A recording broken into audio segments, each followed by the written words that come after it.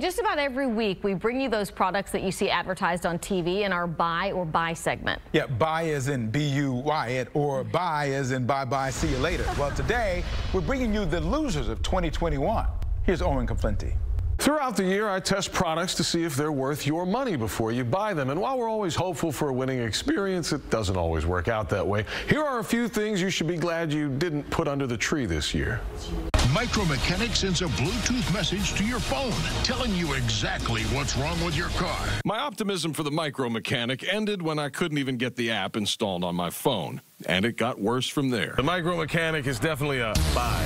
The fastest, easiest way to clean all of your windows in minutes, not days. Cleaning windows without physically scrubbing them, Full Crystal clearly had its work cut out for itself. But for me, it's a buy. Everyone's talking about that's fun and wild and allows you to pitch like the pros. Swerve ball! The Swerve Ball certainly looked like fun, plus any excuse to play games at work. So for me, this one's a buy. And like magic, you'll buff away the scratch in seconds. We tried to find magic with the Scratch Dini, which was supposed to remove unwanted scratches from your car's finish. I had high hopes, but frankly, it just didn't work. So that's a buy until next time. And when that didn't work, a KPRC2 viewer asked if the Nano Sparkle cleaning cloth performed any better. Hopefully I didn't ruin the paint job. I'm going to try to wash this off. This is a buy.